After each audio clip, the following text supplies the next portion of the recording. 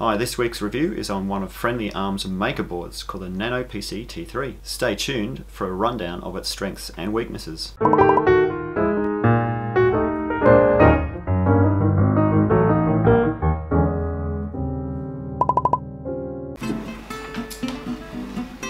Hey Dad, have you seen this great Nano PC?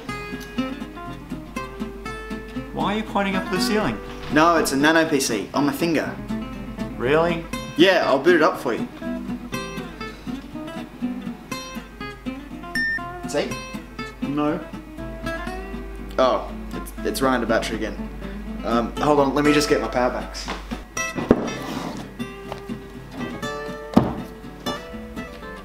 Well, that's handy. The T3 is a third release of the NanoPC from FriendlyARM. FriendlyARM has been around for a while, but they're only just starting to churn out SBCs in an attempt to hit the maker market, people wanting small PCs and basically anything else in between. The NanoPC has a bit of an identity crisis, however. Let's open it up and see why. The package was delivered in less than a week from China to Australia, which is impressive as it usually takes a whole lot longer. The package was, well, interesting. Not sure what the purpose of the anti-static bag on the outside of the box was for. The NanoPC comes in 3 flavours, each one having similar connection options, but the difference being the MCU used. The T1 runs a quad-core Cortex-A9 at 400 MHz. The T2 runs a quad-core Cortex-A9 with dynamic frequency up to 1.4 GHz, and the T3 running an 8-core Cortex-A53 up to 1.4 GHz. Everything was very well packaged with no doubt about protecting the components. I ordered 3 different boards from FriendlyARM, the NanoPi 2, the NanoPi M3, a 3D printed case for the NanoPi 2, and also another one for the NanoPi M3.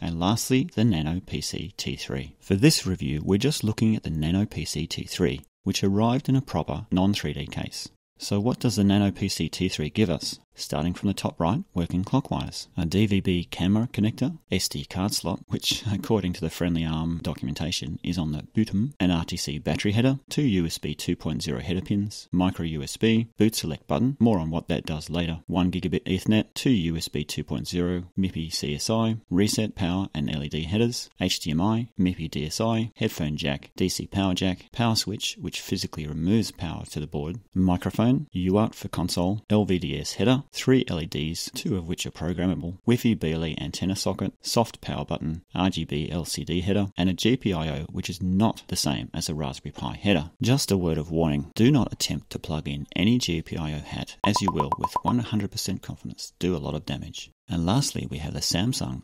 S5P6818 octa-core Cortex-A53 under the heatsink, 1 gigabit RAM, and 8GB eMMC. This is probably the first disappointing thing about the board. Only 1GB RAM to play with is not a lot of RAM, especially when you have 8 cores. The usual ratio is at least 1 gig per core for it to be worthwhile. But still, this is being targeted as a maker board, I think. Not sure about that actually. So the board comes in a see-through plastic case, but as you'll see there's a few hiccups to it. The front of it gives you easy access to all the ports, which is okay. But when we come to one of the sides, we find that there's no holes for the camera header, no holes to allow the USB headers to come out, and no way to be able to press the boot select button.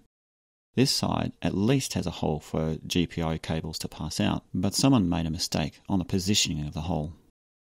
This side isn't any better, with no access to the power switch and LVDS header, but they have bothered to put in a hole for the reset button at least. So really the only thing for it is to take the cover off. It comes off fairly easily, but it would have been nice to have some extra holes to avoid having to do that. So all we need to do now is connect up HDMI, keyboard and mouse, and I also chucked in an SD card for testing, Ethernet, and finally power. Switch it on and the green LED will indicate it has started to boot. I had to use my TV again for this board because I don't have a full HD monitor, and if you have an LVDS to HDMI adapter plug, it won't be able to take advantage of the EDID from your monitor. For Linux, the resolution is fixed at 720p and requires modification of the kernel to change that. The NanoPC-T3 comes preloaded with Android 5. It's a stock Android 5 OS and nothing special about it. You've seen it all before. So onto some basic testing. Yes, YouTube worked without issue from the browser and from the YouTube app. It was fine really. Next onto some testing with 3D Mark. Now because we only have the Mali 400MP GPU, we're frankly going to see some fairly predictable results, but it seemed to be a lot smoother than the Pine 64. It came up with an overall score of 2365, which was to be expected. The Antutu test was smooth in a jerky, I haven't really spent much money on this sort of way, and spat out a result which was down the bottom of a long list. GFX bench was surprisingly smooth through all the tests, until we came to the T-Rex benchmark, which once again showed just how much money I had actually spent on it.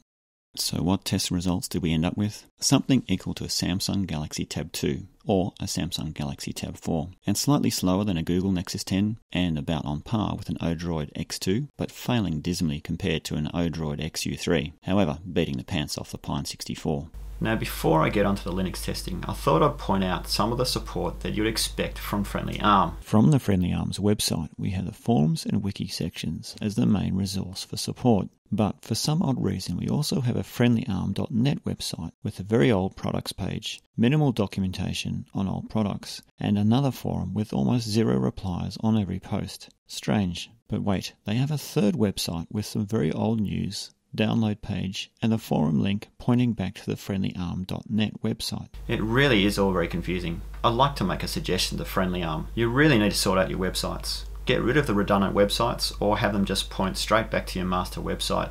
Remove all the old information. Make sure it's up to date and consistent. Otherwise it makes it really hard for people to find the information and puts them off your product a lot. Remember, the initial experience is what counts for customers. So, armed with 3 websites worth of conflicting information, I really wanted to find out what the Linux side had to offer since I'm a maker. There's 2 ways of booting the NanoPC-T3. Either directly from eMMC, or if you hold the boot select button while you power up the board, you can boot off the SD card, which is found on the bottom of the board. The green LED will flash to indicate it has loaded the kernel and started to boot, and you'll see the usual boot process of Debian Linux, and arrive 25 seconds later to a desktop.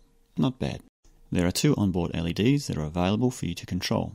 Yeah, that works okay. I moved on to the 30-pin GPIO and wired up a tricolour LED to 3 GPIO pins. Figuring out which GPIO pin corresponds to what in Linux is tricky, but check out my website for more info. A simple shell script does the trick, and yep, it all works as expected. Next I wired up my MAX 7219 matrix controller to check out the SPI bus, and yes, that all works okay as well. So now onto some Linux performance testing. I downloaded the Phoronix test suite and ran a battery of tests over a couple of days, and the results were interesting. For example, the floating point operations were about the same for the Upboard and the Jetson TK1, twice as fast as the Pi 3, and leaving the poor old Pi 0 in the dust. High-end testing such as FLAC encoding saw it matching the Odroid C1, which seemed a little odd that it didn't match the Upboard. I saw the same thing for the MP3 encoding and also the FFmpeg video encoding. SkyMark saw it on par with the Pi 3, and RAM speed saw it matching the Upboard closely, but with some variance due to the differences between ARM and x86 architectures. So what do all these performance tests really mean? For the average maker, everything works as advertised.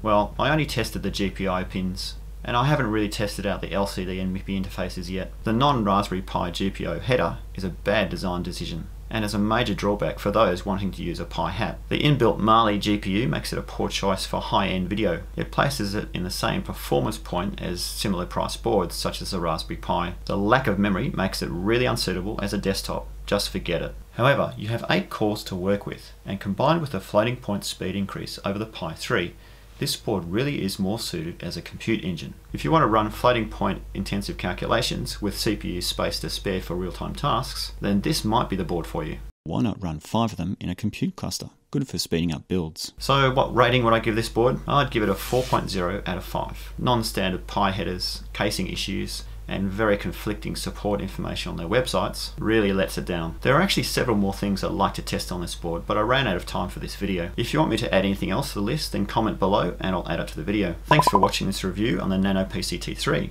The next review will be on the chip. It's actually been screaming out to me for months and it's been sitting on my desk.